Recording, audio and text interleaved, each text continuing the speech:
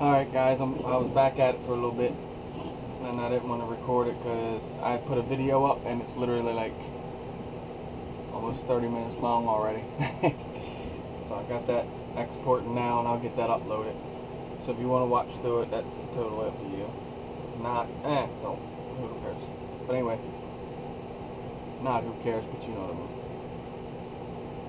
mean. Sometimes, I mean if you're learning, obviously you want to go through it, but here's what we got. Put the phantom props on it. Everything's alright. Turn it around. I think I'm gonna take this one here and put down here because I only got one red one. If you remember seeing Max K, one of the arms were out, so I'll put that down on the bottom there.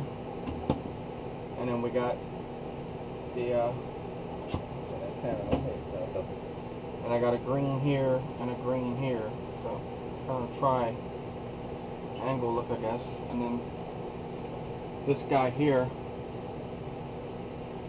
I was trying to figure out where I want to put it, but once I get the board, you know, level and square it up on the thing, I just put something like right here and dab, gets, you know, hot glue onto it. And then I just unsoldered the wires on the ESCs for now. And the board is going to be setting.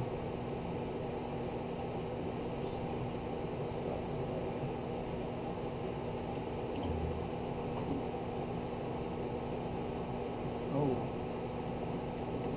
that's my reset switch. So yeah, I'm gonna have to prop the board up a little bit. It's sitting right on that reset switch.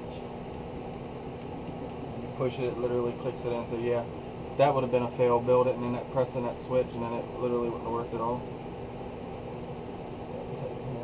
That's the light there. Light wires.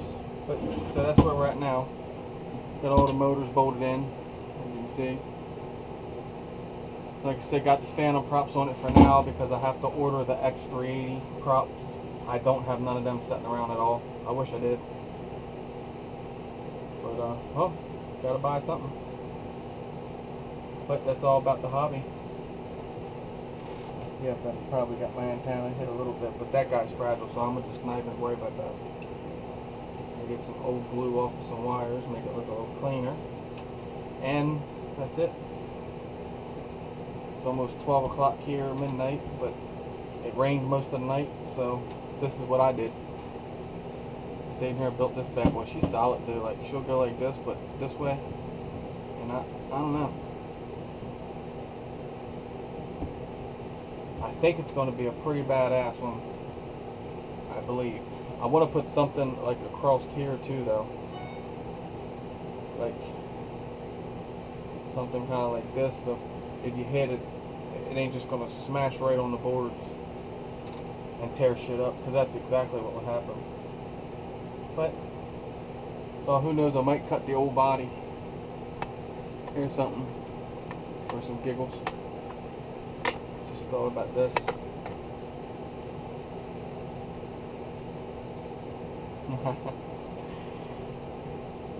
What? That looks pretty damn good too, to be honest with you.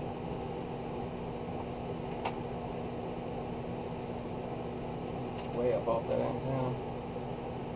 But nah, we know this ain't no bugs.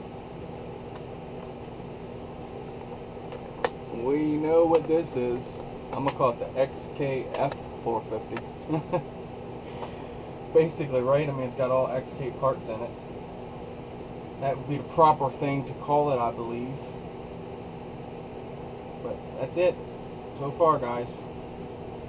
Told you I was gonna do it. I'm gonna do it. I kind of don't like how they wiggle, but that, I don't think you got too much to worry about that on there. But told you I'm gonna do it, and I did it.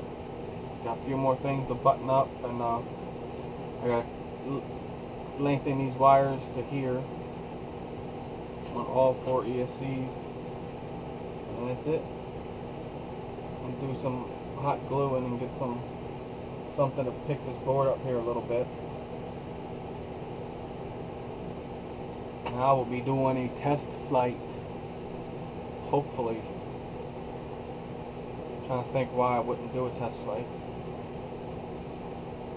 Honestly, other than soldering them wires right at this point, that's the biggest thing to do.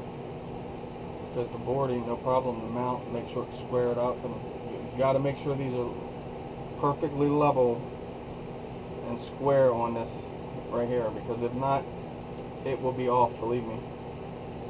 You'll never get her to stay straight. I've learned that much messing with these things. But there you go. Thank you for watching. Shout out to Eric the Red RC. He said he'd be watching, so there you go, brother. Thanks for watching.